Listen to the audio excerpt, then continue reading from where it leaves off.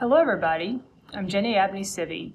You might recognize me, or at least my voice, from the Titus Timeout podcast. I've turned those over to the Titus team, but I'm starting a new video series because I'm kind of an HVAC geek and I want to talk about the rest of the HVAC system.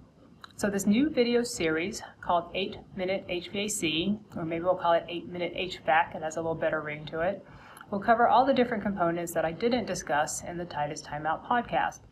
But like the Titus Timeout podcast, I'm going to cover one topic or answer one question in each video. So I can't guarantee they'll be exactly 8 minutes each, but we'll keep them short and to the point. So let's roll the intro and get started on the first one.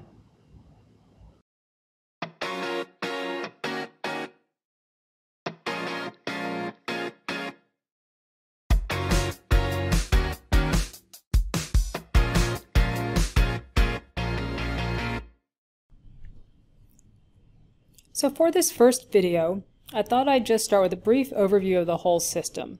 I'll set up the different components of the system for future videos, plus there's always new people coming into HVAC, so hopefully this will give you a high-level overview of what's going on in the system. Most people outside of the industry think of HVAC systems as air conditioning, but a commercial HVAC system is more than that. The average person probably hasn't ever thought about how the air comes into the building from the outside, how it's cooled or heated before it makes it into your office to make you comfortable.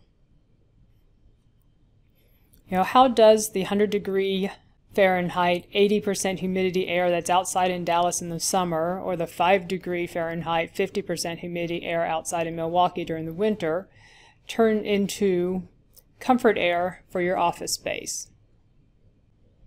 Another thing most people have never thought about is what happens to the air after everyone breathes it out. All buildings aren't airtight like balloons, but they're pretty airtight. Since most office buildings' windows don't open, at least in the US, you can't keep putting air into the building, you have to exhaust air out of the building. If you've ever been into a building where it was hard to open the doors, or the doors were always blowing open from the inside, you've seen a building that was under positive or negative pressure. They were putting more air into the building than they were exhausting, which is positive pressure that pushes the doors open, or less air into the building, which is negative pressure that kind of pulls the doors shut. So here's how all of this works. So let's draw a building real quick. Put in a door, some windows. And then let's start with outside air. Outside air comes into the building through louvers. If you look at a building, especially a large office building, you'll see what might look like architectural features. So in this case I made them round and you see the little slots for the louver. But you'll also see them rectangular and other areas of the building that they just look like vertical slots around the outside of the building. This is where the outside air comes in through louvers. Other buildings, the outside air is drawn directly into an air handler on the roof.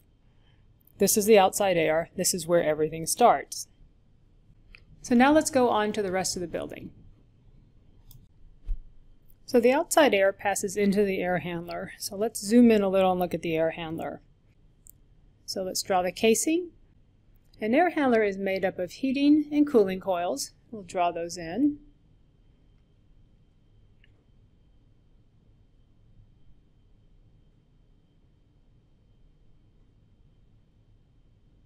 As well as filters, fans, and dampers.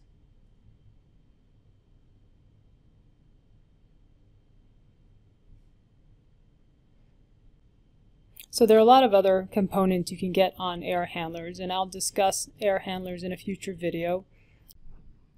But that's basically your air handler. Let's draw a little ductwork that'll go into the building. So your outside air comes in, passes through your coils, filter, and fan, and then comes out the air handler as comfort air that's supplied to your building. So the air is in the ductwork now, so let's zoom in and kind of look at the building. So let's draw in our air handler up here. And so at this point, you might have all the air going into a section of building or maybe one section of the floor. And let's draw it like this. So let's say we have 3 offices, and an open plan area. At this point, all the air is going into the ductwork, but if you want to supply different amounts of air to different areas of the building, then you're going to need to control that somehow. To handle this, the ductwork will split off into different zones served by variable air volume boxes, or VAV boxes. VAV boxes control how much airflow goes into a given zone. So let's look at a VAV box real quickly. A VAV box is comprised of a casing and a control box, an inlet. Inside the inlet you have a damper that controls how much airflow goes to the space. That's controlled by an actuator and a controller, and that's all connected to a thermostat. So let's label these real quick.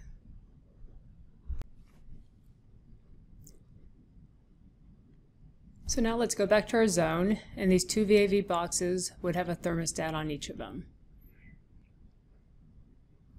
The VAV boxes are ducted to grills and diffusers. So let's draw some ductwork to all these diffusers and label them. And then let's zoom into the space and see what's happening inside our space. So let's draw an office with an occupant in it. Let's open up the ceiling and put a diffuser in and a little bit of ductwork. Contrary to what many people think, the point of the grill or diffuser is not to direct the air at the occupant, but rather mix the supply air with the room air to make the whole space a comfortable 75 degrees and about 60% humidity. So the air leaves the grill or diffuser and rolls the room to get good mixing.